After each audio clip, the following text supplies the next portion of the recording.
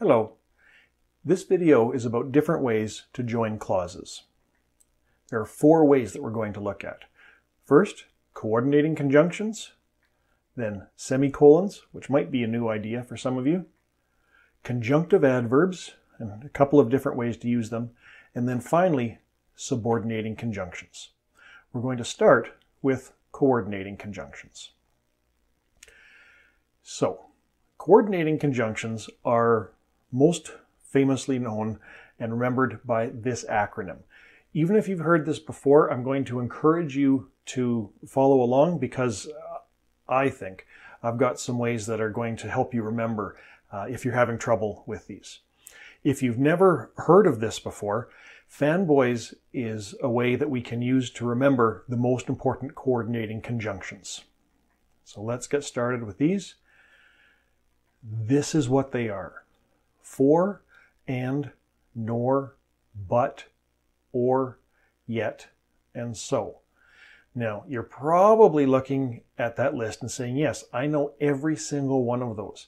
And you might, but you might not. There are probably some words that you know. There's probably also, or possibly also, some words you don't know. And this is the really tricky one and the one that really frustrates people.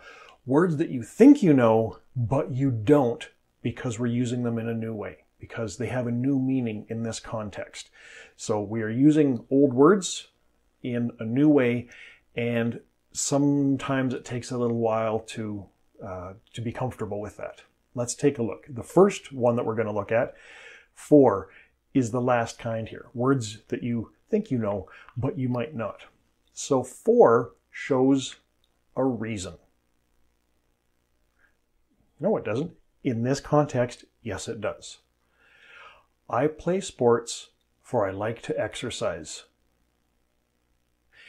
If that sentence seems strange to you, then I was right. This is a new meaning for an old word. So let's take a look at another example. I slept late for I was tired. Again, this for, when we use it this way, it shows a reason. So let's take a look at some problems that people have. First of all, because is much more common than for. So for can feel strange. Okay, so if we go back here, I play sports because I like to exercise. I slept late because I was tired. If because fits, why don't I just use because? Well, there are reasons, and we'll talk about that later. But the point here is, maybe, that this for is a new meaning for you. If it is, you're going to have to pay attention for a while. You're going to have to be more careful than you have been. So let's move forward here. For is also a preposition. I waited for 3 hours. And when we practice these sentences in class, not always, but usually about a third of the class, when I ask them to use for as a coordinating conjunction, they end up using it as a preposition. So it can be difficult to make that change. The next one is and I've got some good news for you. You know how to do this. There's nothing new here. And joins 2 equals. This is true for all coordinating conjunctions, but I find this is a good place to explain this. Just because we see a coordinating conjunction does not mean that it's always joining clauses. Okay? John sings and Mary dances. Yes, here, this and is a coordinating conjunction. She opened the book and she read the story. Is this a coordinating conjunction? Yes, because I've got she opened, I've got my subject, my related verb, and I've got she read, I've got another subject and another related verb.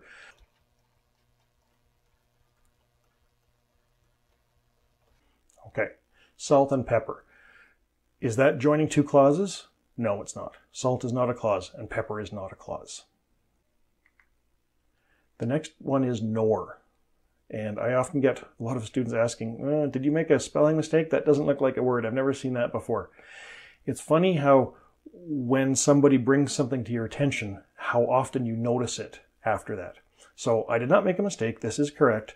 Nor is for negative addition. So when the first clause is negative and the second clause is also negative. Here's an example. I don't sing, so here's my negation, nor do I dance. So here, just trust me, here is the N, here's the negation there, okay? So what this sentence means is I don't sing and I don't dance. Well, if I can just say I don't do this and I don't do that, why don't I just say that?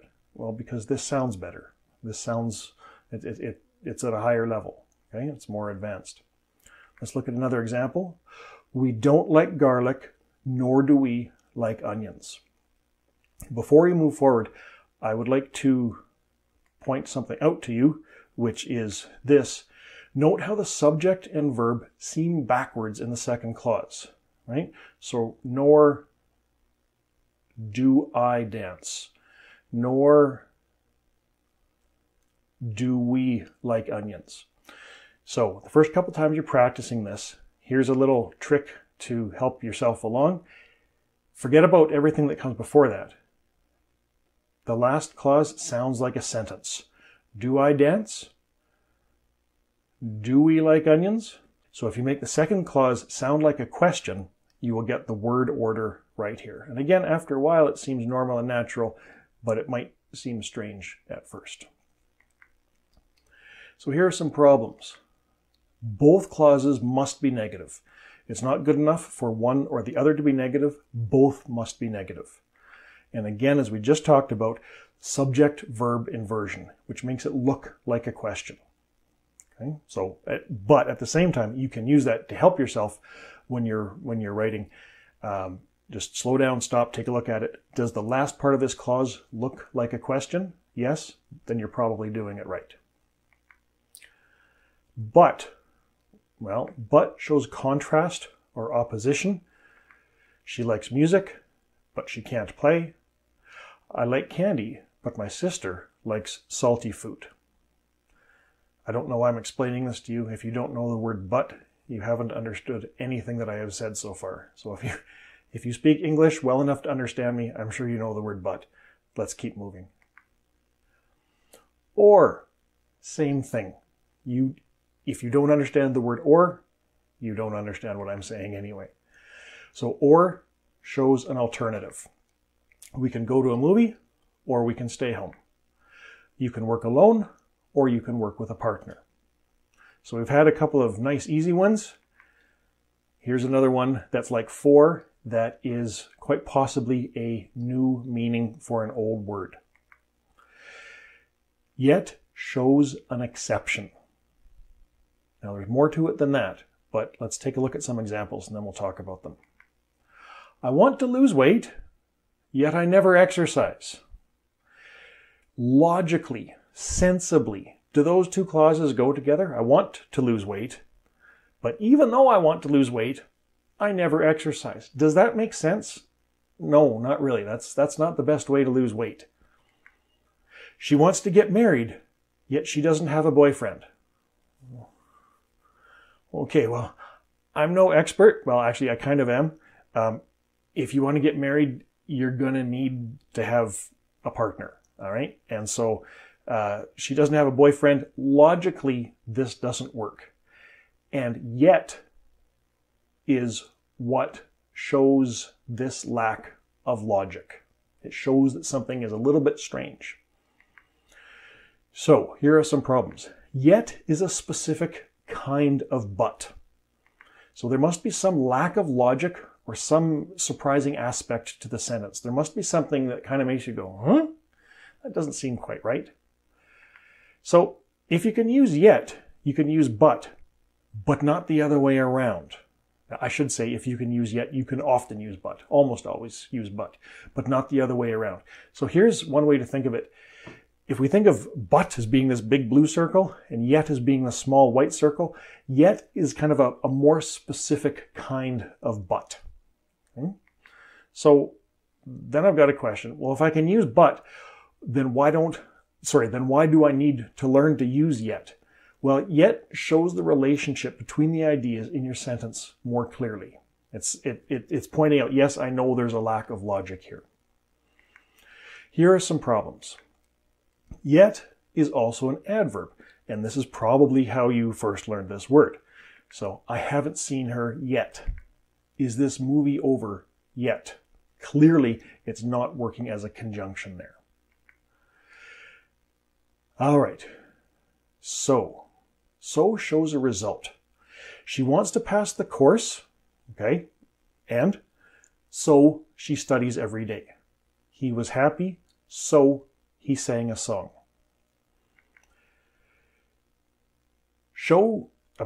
So shows a result, but here's a problem. Do not confuse with so that, okay? And it's even more confusing because when we can write so that, we can often leave that out, which then makes it more confusing. But if I can put a that in, so if it's possible to say so that, then then it's not a coordinating conjunction. It's still a conjunction, but it's what we call a subordinating conjunction. So don't confuse so with so that. So that shows a purpose. He saved his money so that he could take a holiday. Okay? Now, again, that's not a coordinating conjunction. I'm just showing you that so that you can keep those two separate in your mind. Are you familiar with this idea?